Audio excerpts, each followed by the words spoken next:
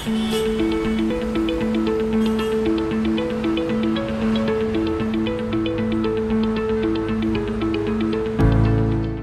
name is Dr. Gerard O'Shea, and I'd like to give you something to think about. I used to like teaching children in my classes the story of Abraham.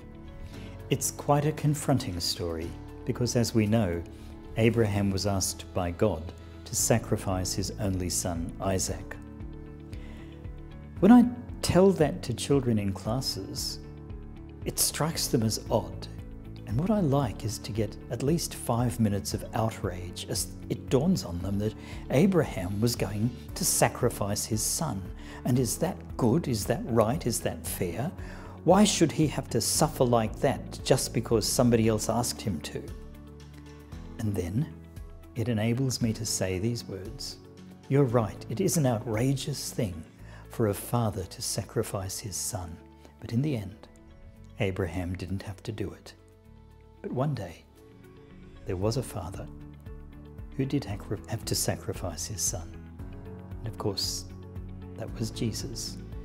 Abraham is a shadow of God the Father, and Isaac of Jesus.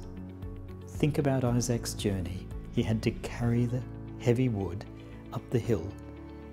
He was the one who was laid on the wood to be sacrificed to another. Let's just think about that.